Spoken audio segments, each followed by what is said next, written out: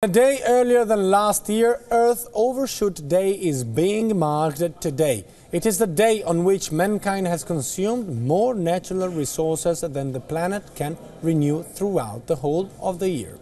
Overshoot Day, so soon in the year, means humanity will be living on credit for the rest of 2017. According to the latest reports, the equivalent of 1.7 planets would be required to produce enough to meet humanity's needs at current consumption rates.